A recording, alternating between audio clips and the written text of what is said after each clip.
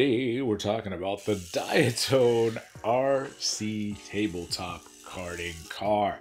This is a tabletop racer and it has an FPV video system on board. Now, how many of people that fly FPV drones have thought we want to get our friends and family to try it? Maybe you're even comfortable enough to hand them over your $600 to $700 goggle setup to put it on and try to do some FPV of their own. The difficult part of that, guys, is flying an FPV drone has an extremely steep learning curve. Nobody can just pick it up and fly within a few hours, much less a few minutes. But you know what almost anybody can do is drive a tiny little RC car like this, and it comes with an RC transmitter like this. Now, I've DIY'd a little RC car with an FPV system very much like this, but it wasn't this small, and this comes pre-built all the way for you, fully integrated in there, and it has a 60-minute runtime. That's right, you can drive forever, never getting bored. Those of us that do fly the drones know that the batteries on those really only last, what,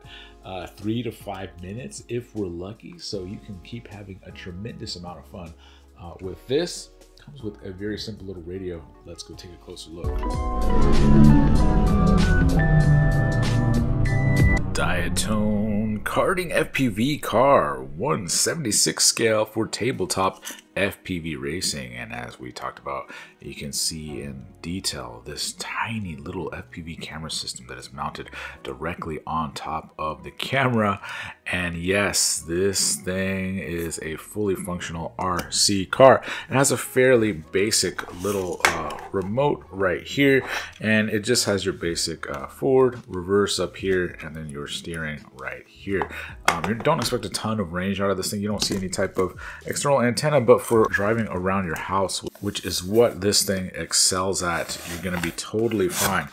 Comes with a little charging cable in the box that plugs directly into USB. Also comes with some instructions, a little RC car keychain, which is pretty cool, and a spare of these little canopies.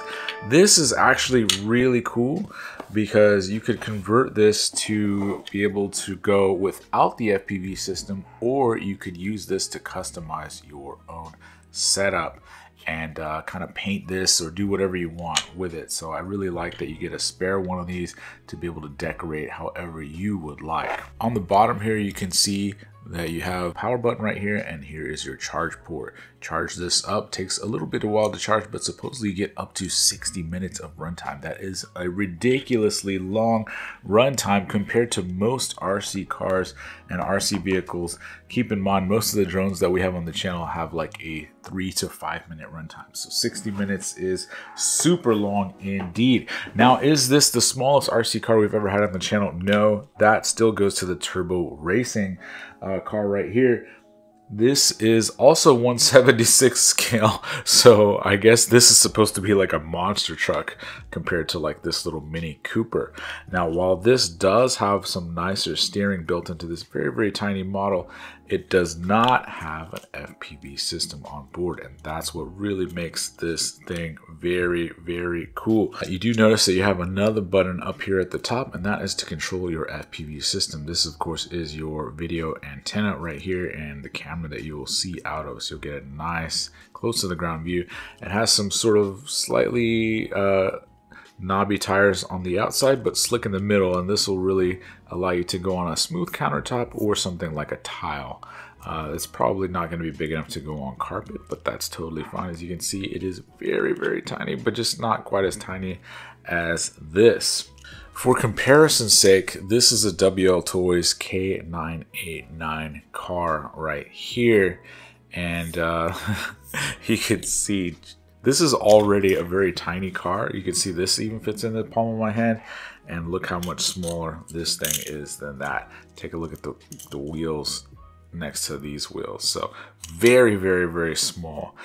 You can easily ride this around on a tabletop, as it says. Very fun stuff. So what do you think in the comments, guys? If you want to be a good ambassador of FPV, it might be a good idea for all of us to own one of these. They cost well under $100 in this configuration, and there's also an option to add a pair of goggles, and that brings it just over $100.